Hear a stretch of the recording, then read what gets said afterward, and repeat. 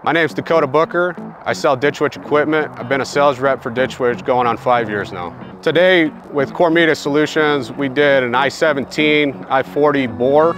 It was about 400 feet, a 4-inch conduit that we installed. Previous contractor that had done this same intersection used an AT100, and we got it done with an AT32. The drill right products that we use today turned out perfect, running a 65 viscosity with gel right and SureFlow 1000. With the SureFlow being a dry powder, makes it extremely easy for a new mixing hand to use. For this bore, we use a 7 series tricone with our new switchback Rockmaster housing. That switchback is a quick connect Rockmaster housing that allowed us to shoot into a 3x3 pit, remove 2 bolts, put on a pull tab, hook the pipe up, and pulled it in. So with my background in construction, from starting with the shovel in my hand to an operations manager position, it allows me to give my customers the best service that I can. If that's training with muds, directional drilling, operations, locating, any facet of construction,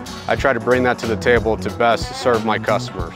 The rig sitting behind me is a ditch witch AT32, 32,000 pounds of thrust and pullback pressure, specifically purchased for this I-40 project.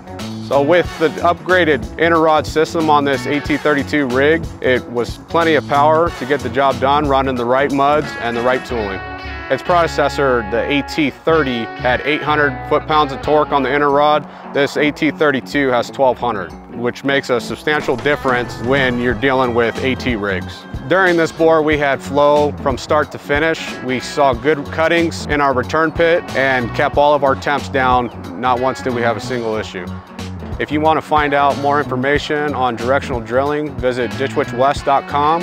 On bore muds, drillright.com, and our locating systems, subsite.com. Thanks for watching, and we'll see you on the next job site.